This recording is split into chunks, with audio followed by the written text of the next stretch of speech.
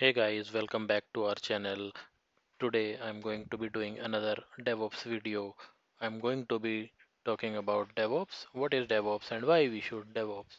DevOps is the combination of cultural philosophies, practices and tools that increases an organization's ability to deliver applications and services at a high velocity. So next question which comes to our mind is why do we need DevOps? So if I want to answer that question, I have to look at our typical delivery process, which is nothing but getting out of compilation, doing a build, doing unit testing, quality testing, deployment. So a typical CI/CD uh, pipeline have various processes and various quality gates. Now, how do we metricize these processes and how do we optimize these processes is what we achieve by doing DevOps. So there should be no silos, there should be proper integration of all the teams, and there should be shared tooling for all the teams. So this is what we achieve by easing out the processes in a typical delivery process. That's why we need DevOps. Now let us start with a project and say we do not have DevOps. So what can be the common bottlenecks in a software delivery process?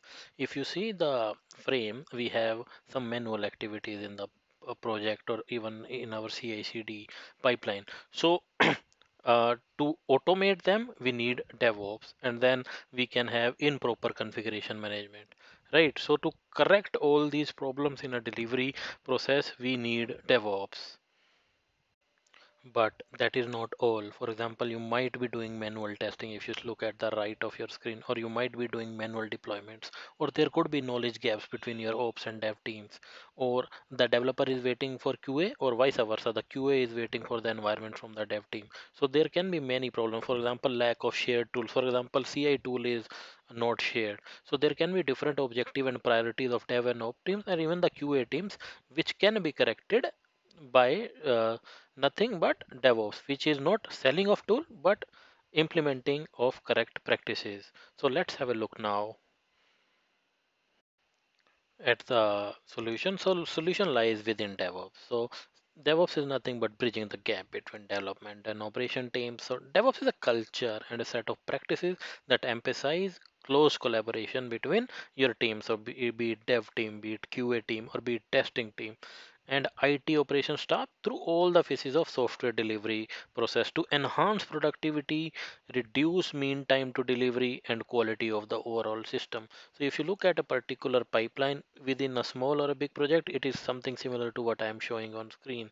So the converging of processes, be it CI, CD, or tools, and establishing a shared tool for automation is called as DevOps. So it works on the basic principle of collaboration of people, be it your development, infrastructure, or operation teams.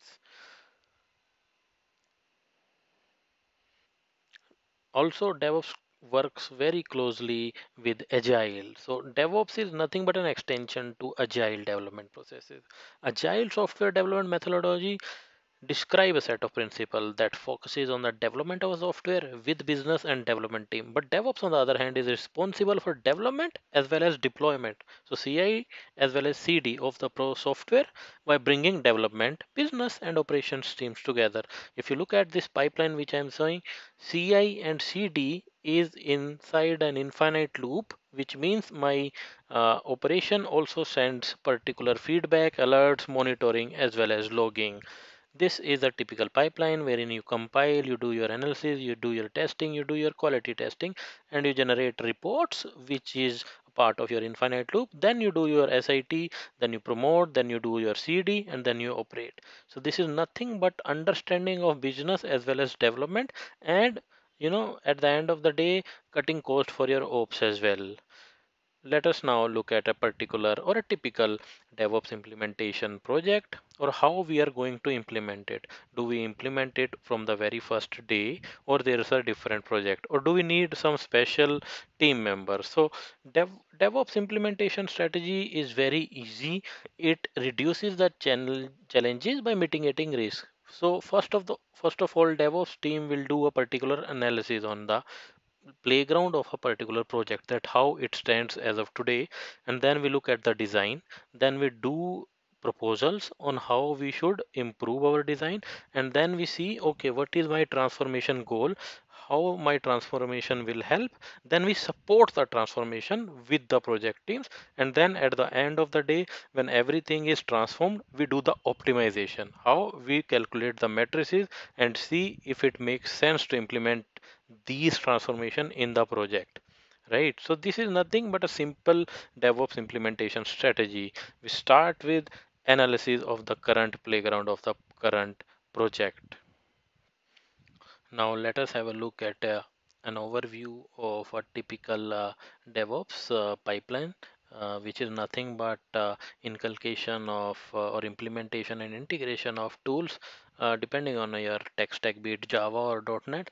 Also, continuous delivery via infrastructure as a code, which you can achieve by Chef or Puppet or Ansible or even CloudFormation templates. At the end of the day, it is integration which matters, be it integration with your Atlassian toolchain, which is nothing but Jira, Bitbucket, and Git, and your CI tool integration. For example, Jenkins having a webhook with Bitbucket, and how you are doing your code analysis, how do you are doing your code quality, for example, with Sonar, and how you are doing your testing automation. You are spawning a particular server, doing the testing there, getting the testing result, and the end of the day you are destroying that particular VM which you used for testing. So how you utilize your resources is also a particular part of DevOps strategy. Again, there can be multiple environments for your CD, which can be a delivery, which can be deployment. So a typical tool chain is what you are looking at your screen right now.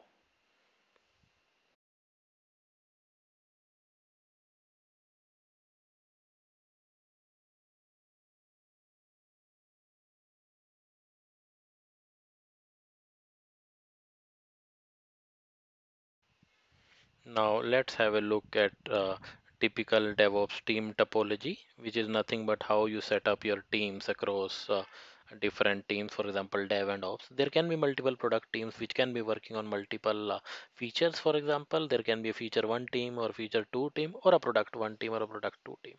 So DevOps says there can be a temporarily shared tools team which emphasize on infrastructure as a code, integration of shared components and continuous delivery that can be given for predefined duration. This team boosts the DevOps implementation within the organization while launching new tools and technology. So the temporary support team to support initial DevOps solution as a part of tool or team itself.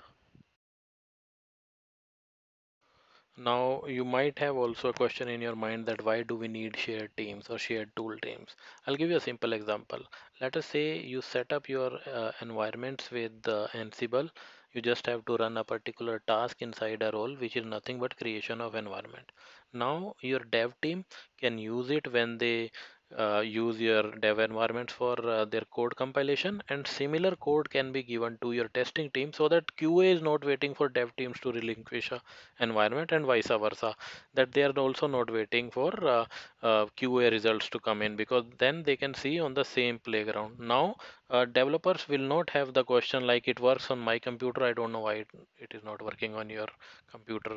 Now with infrastructure as code, for example with Ansible, both dev and QA teams might have the same playing ground as in the same team. Now, after doing all this stuff, the main question is whether DevOps add any value, or in simpler terms, whether there is any business value to DevOps. Yes, there is. For example, when we introduce tooling, the immediate need is for standard process for automatic build, faster deployments with one click, or even zero touch deployments. Quick report during development cycle. This helps basically to increase the business value. Our phase two would be integrating the core components. Now it brings more innovative approaches within teams once we introduce the new way of working via integrating Atlassian tools with, for example, like Jenkins with Jira or Jenkins with Git, and implementing something like webhooks with Git, which fires a build in Jenkins. It is easy to debug the solution because of efficient management of code. It also boosts productivity with often release plans. We can have weekly or bi-weekly release plans, and obviously it reduces operational costs. And the end of it, phase three would be enhancement. For example, we can improve product delivery to customer by reducing time to market. We can tune more product more quickly as per customer needs. With enhanced integration framework for different modules, we can have maximum level of automation, which will introduce another layer of security. We can have pen test, we can have security test within our Jenkins pipeline. Now, what are the challenges of this implementation? Well, if we talk about challenges, obviously change is what we always oppose. So, shifting technology is coming complex. So, DevOps tooling is a challenging task based on existing legacy environment. With the rise of hybrid solution by AWS, Azure, GCP, Alibaba Cloud, or even Oracle Cloud now, how it is compatible with our existing system is a problem. Cultural change is a human tendency where DevOps should be a part of the social system. Uh, Process orchestration is what our team will have to progress on, and obviously dependent system should become interdependent. For example, orchestration tools needs to come in, and we need not to rely on silos basically.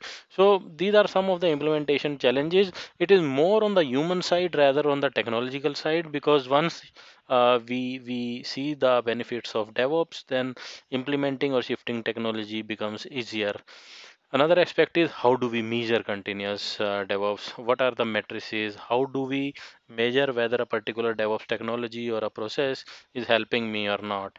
So that is a question which needs to be addressed here, because ultimately at the end of the day, management is also interested whether they are spending money on a correct thing or not. So how do we measure DevOps? We can measure it via certain parameters, which can be your deployment frequency, which can be your change volume, and obviously the need time from development to deployment, from CI to CD, and your release cycles, and also the percentage of failed deployments, your mean time to recovery, and at the end of the day, your customer ticket volume, your service desk volume, percentage change in user volume, how you are growing your platform.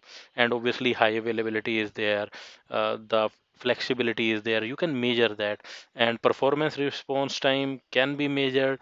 You can have your logging, your monitoring setup, you can see how available your system is, how highly available your system is, how the router is behaving, how the traffic is being used by load balancers, and how the code quality is increased via testing automation. Now, what could be your maturity model? How do you start and where do you see that you have achieved the optimized level? Now, this can be a complex exercise, but as you see on the screen, I've given definite goal post where you can see, okay, where do you stand as of now and where do you want to reach as your goal post. How optimized you want to do your DevOps project, or how easy or what make sense for you. For example, a defined project might work very well if it is a small project, and if it is a big project, you might want to achieve the optimized level. If you see in level 0 or the initial level, there is no DevOps awareness, DevOps experience and skills are missing, or there is poor or ad hoc communication and coordination. Wherein in optimized level, you might get cross-functional teams, you might have process and cost optimization. Teams are enthusiastic about DevOps. At the end of the day, they enable security and governance for resource inventory. Configuration history is maintained, and configuration change notifications are also monitored. For example, as I always say, monitoring and logging is the building block of DevOps.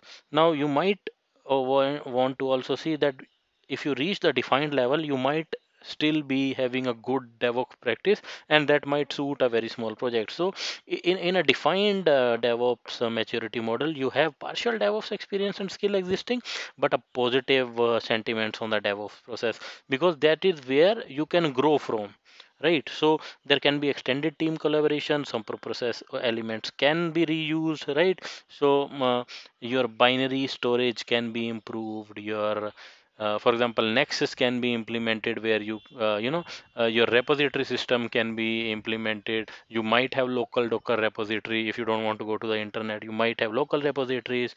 So in-depth component information is there, log analysis is there, matrices are injected for everything. For example, you can have guidelines, you can have IAM authorization, you can have assessment and auditing, but main point is self healing. Even if you have reached defined or measured state, I would say please measure your matrices.